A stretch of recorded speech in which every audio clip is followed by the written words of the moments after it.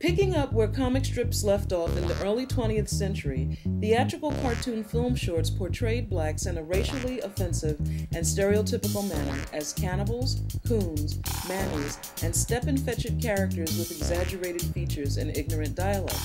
From 1900 to 1960, over 600 cartoon shorts featuring black characters were produced by some of Hollywood's greatest white animators and biggest film studios. Several famous black jazz musicians such as Cab Calloway, Fats Waller, and Louis Armstrong were portrayed as stereotypical characters.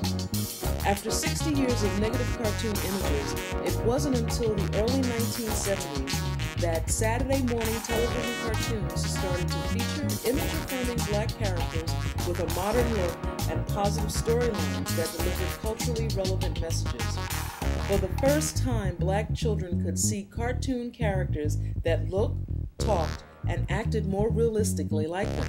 such as Fat Albert and the Cosby Kids, the Jackson 5, the Harlem Globetrotters, Josie and the Pussycats, Star Trek animated series, Muhammad Ali, I Am the Greatest, Billy Joe Jive, Bird, That's What's Happening, and Peanuts. The Thomas-Williamson collection includes original and limited edition artwork from these cartoons as well as adult animated feature films such as Coonskin and Hey Good Lookin' and the opening sequence to the dance television show Soul Train.